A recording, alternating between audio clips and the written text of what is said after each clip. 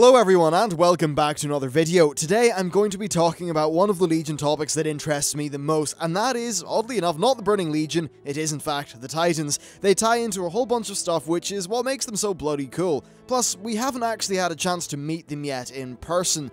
With them being such a large cosmic force, it also stands to reason that perhaps, given some of the content of this expansion, we might close it off having a far more direct link to the Titans than we currently do. So if you'd like a lore geek out about one of the coolest things that could happen in Legion and one of the cooler bits of the overall Warcraft lore, then hey, stick around. So if there ever was an expansion to introduce the Titans, it's pretty much Legion. The Burning Legion are their most significant enemy as far as we know, and both players and Legion forces are going to be having a cheeky little dick around with the Pillars of Creation. The Pillars of Creation are a Titan device that was quite literally used to create, or at the very least shape, the planet, and we're going to be using that to seal off whatever Legion, like, portal or whatever. They're also named after the real-life Pillars of Creation, by the way, which are these massive dust clouds in the Eagle Nebula that were left over after a supernova about 6,000 years ago, that are actually going to disappear sometime in the near-ish future, and by near future I mean long after we're all dead. Anyway, back to the lore. So, the Titans don't leave the places that they touch dormant. Instead, they leave Watchers such as Loken and the crew from Ulduar, and they also have numerous fail-safes and automated devices.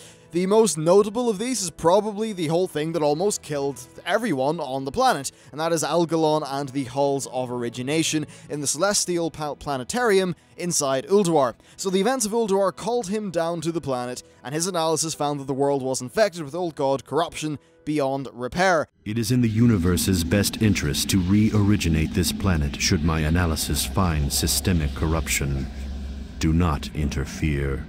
And that it was in the universe's best interest to reoriginate, i.e. destroy, the entire planet by using the artifact that is basically Uldum, as in the entire zone may as well just be a big bomb. One of his quotes is that regardless of the outcome of the encounter with him, the Pantheon will hear his message, implying that at the time of Wrath of the Lich King, the Pantheon is still in existence.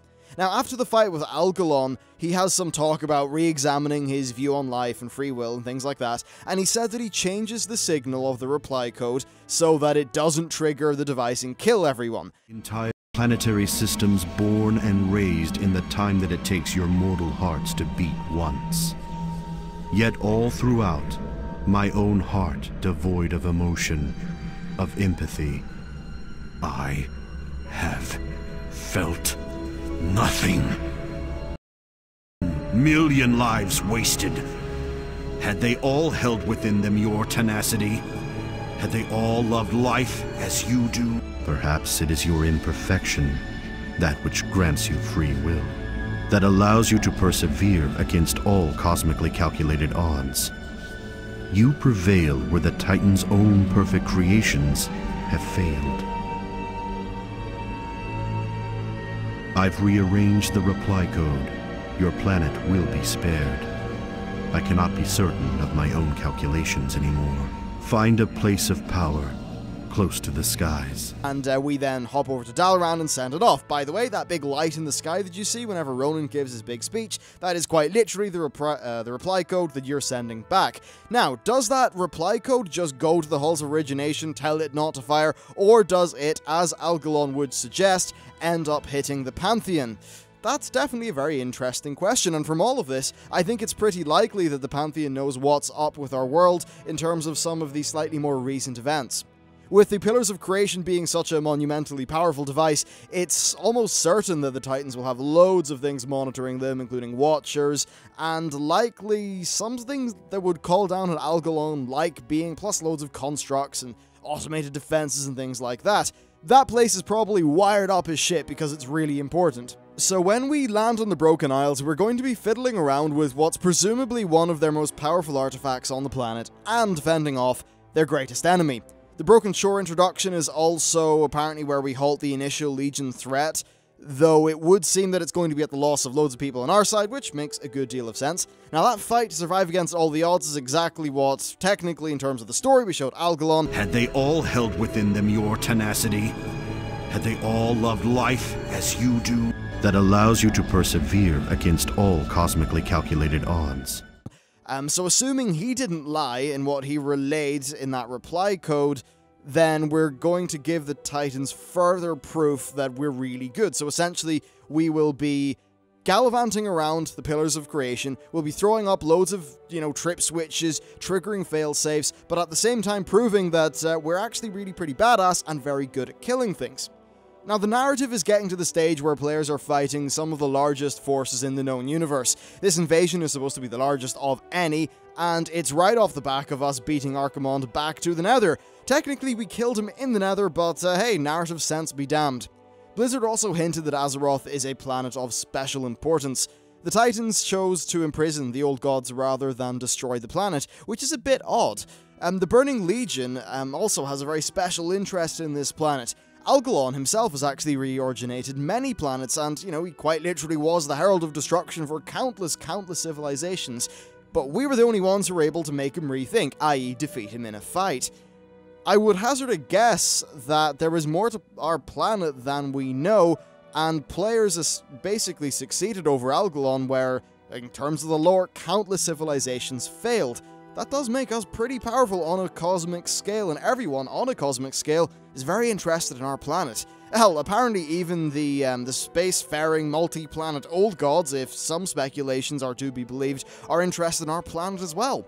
So what does all of this establish? Well, we're some of the most powerful mortal beings in existence in terms of the canon. Certainly, we are more powerful than the countless civilizations that Algalon destroyed. Azeroth is probably also highly important, and we seem to be some of the only people who are capable of holding back the Titan's principal enemy. If whatever we accomplish at the end of this Broken Shore thing doesn't impress them enough, then potentially killing the expansion's final boss probably will. I think it'll be the Avatar of Sagaris, but it could also be Kil'jaeden, or maybe a weaker sort of mid-summoning Sagaris, a bit like what they did with Kil'jaeden in the Sunwell. Anyway, all of this points to Azeroth being super important, and us essentially proving ourselves to the Titans as being beings that are very capable of fending off their main enemy, which makes us useful to them. So will they return? Well, it seems quite inevitable, and with Legion, Blizzard is giving more than enough plot reasons to actually make that happen. It would also, I think, be an expansion idea that's very different from most of what we've seen, and that would absolutely be very welcome. Another speculation is that the Pantheon has somehow fallen. We know Sagaris fell to whatever darkness, so it's not impossible that the rest of them could. So the Titans could end up being at war both with themselves and the Burning Legion. With things looking very bleak, who the hell are they going to turn to aid? Apparently we're some of the most powerful beings in the galaxy, if, all this stuff is to be believed, so it makes sense they would turn to us. Now, regardless of the specifics, I think it's almost a certainty that the Titans are going to play more of a part in the Warcraft universe's cosmic story, so we're almost definitely going to see them. Another fun connection that's floating around is that between the Vrykul and Titans. The Broken Shore is home to a sect of pure blood Vrykul or whatever who essentially are just not affiliated with the Scourge. These Vrykul worship the Titans, and from what we know, their main seat of power is the Halls of Valor, which Blizzard essentially said is Valhalla. Now, they are being very overt with their Norse sort of, pantheon references here, which means we can probably delve a little bit into actual folklore. So the Aesir are the group of beings who form nearly all of the Norse pantheon. For an example, Odin is an Aesir. The Vanir are a bit different. Some of the Vanir essentially serve as the pantheon, but they're not Aesir in terms of the actual folklore, though I'm probably way oversimplifying that. Anyway, in World of Warcraft, the Aesir are the platinum-colored titans who are in control of the skies and are responsible for things like, say, the Storm Giants, while the Vanir are the bronze ones who control the Earth. Now, with these Vrykul being up in the skies, it makes sense that they worship the Aesir. Now, I've got no idea how the Vrykul would even make a floating city themselves, and that's probably something to do with the Titans. And as another tidbit, the rune magic that the Vrykuls use is of Titan origin. All of this points to another connection to the Titans in this expansion, and clearly this Halls of Valor thing, well, if it's a floating thing in the sky, it's got to have something to do with the Titans. Maybe we'll find a big artifact in there. Certainly, Blizzard have a very big sort of, thing to use there in terms of giving us a bit of Titan lore that's really cool. So, in fact, when you think about it, every threat comes back to the Titans. The Burning Legion are their main enemy. The Vrykul worship a sect of them, so that's another very big link. The Naga are serving the Old Gods, who are another one of the Titans' enemies, again likely on a cosmic scale. Everything in Legion points to the Titans, eventually, and of course we're dicking around with the Pillars of Creation, which are what they use to make planets, which I assume is something that's decently powerful. Now that's really about it for this video. I just thought it would be fun to speculate a bit about the Titans because they're really cool. I'm definitely going to do more lore videos because they're actually pretty fun to write and just talk about, which is great. And Legion's lore is certainly cracking up to be a hell of a lot more important than Warlords of Draenor's, but of course, only time will tell. Anyway, that is it for this video. Thank you very much for watching. If you have any thoughts, feelings, opinions, or questions, leave them down in the comments or on my Twitter. That's probably the best place to get me. Thanks for watching, and I'll see you next time.